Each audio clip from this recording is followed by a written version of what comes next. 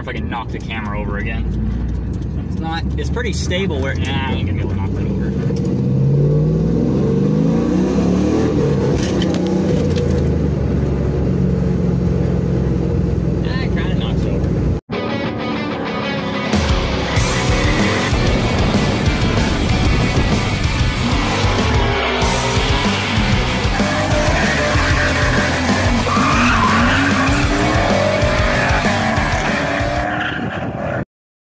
Nice day to take the tops off.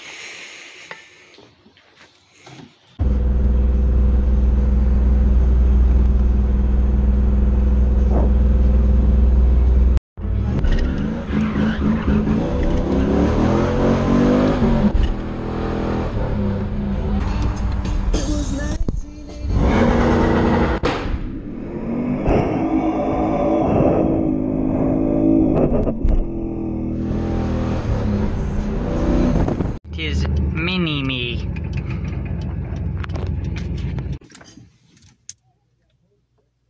Testing.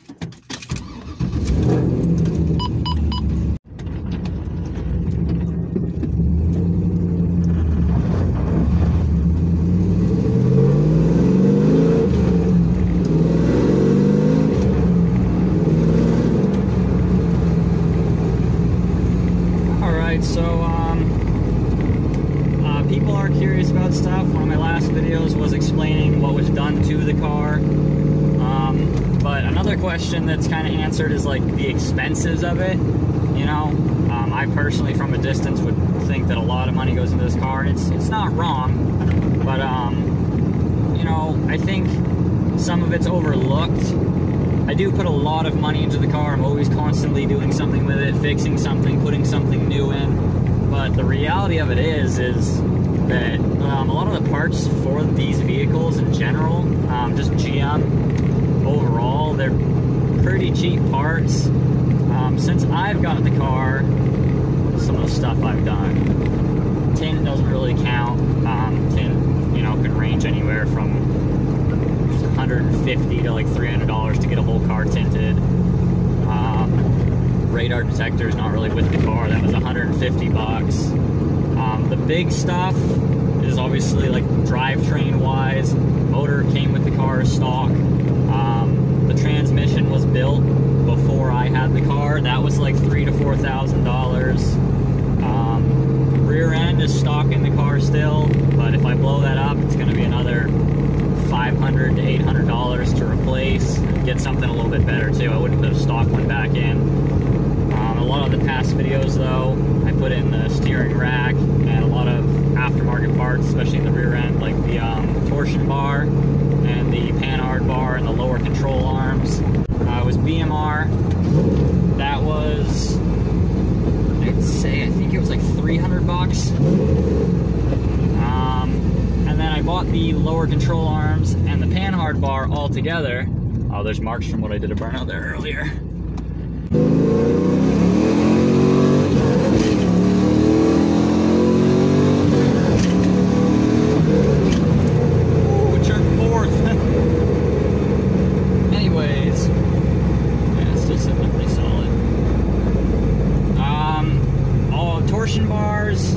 Torsion bar and the lower control arms. Nope, sorry, that went together wrong. Panhard bar and the lower control arms came together, and that was about $200. Roll those together.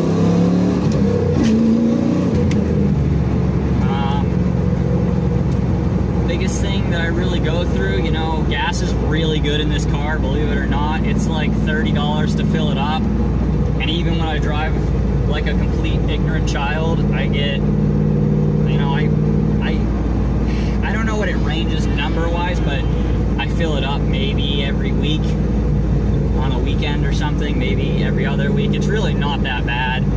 Cruising on the highway, though, if you have it in high gears and you're just going back and forth, I get like 28 miles to the gallon. It's pretty good. The 6-speed helps. And for tires, the first month of summer, I went through 10 tires. As you guys saw in the last video, if you watched it, if you didn't, go watch it. I I don't have the Corvette wheels on the back anymore because they were $300 a tire, so $600 every week or twice a week is kind of a lot. So I got the Steelies from my buddy, they're 15s, and I just buy crap tires pretty much. I don't buy like ones that are all spanked already, like I want to have some fun with them, so I get them with fair tread. But I just buy them Facebook Marketplace, Craigslist. Lately I've been going to Galant's salvage yard out in like, what town is that? Near Pineland. I don't know what that technically classifies as Pownell or not, but I get some through them. I usually, they have a deal where I can get 4 of them for $100. So I go there, and for some reason the tires they give me last a really long time. So if I put, you know, if I buy 4 of them for $100, it'll last me probably 3 weeks to a month, which is pretty good because before that I was going through tires every week. It was 2 a week. So, you know, I've already put in the past few months panhard bar, torsion bar. Oh man, the steering rack alone, I did get the refund back since I got the wrong one, but I still spent $300 with all the shipping and everything. That was $300. The suspension torque arms, $300. That's $600. The rear about $200. You got about $800 right there. The lower tint strip doesn't really count. I had the sides tinted again. That was like $100. But honestly, I haven't really done a lot with the car, like major things. I got the MSD 2-step, that was $300. So it's just a couple $100 here and there. It's not really a lot, but a lot of people seem to think that I'm just blowing like thousands of dollars on the car. I currently really couldn't do that anyways. You know, with the virus and everything, hours are cut pretty short, so I really don't actually work that much. So I work enough where I can pay everything, pay all the bills I gotta pay, get gas, you know, do what I gotta do, and still have enough left over to put some stuff in the car. But I'm currently at the point where it doesn't really need anything major. There's some adjustments that are needed in the back. Front end's still kind of messed up. I need another alignment, a few little things like that. But I'm thinking next summer I'm gonna get the car repainted, because that whole side is like 6 different shades of black and really dark gray, and you know, it's hard to notice if I'm just driving around, but when you look at the car every time I wash it, like, it's pretty obvious, and I don't really like it.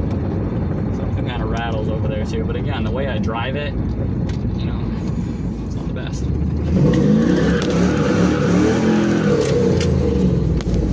Yeah, I didn't think that was gonna stay.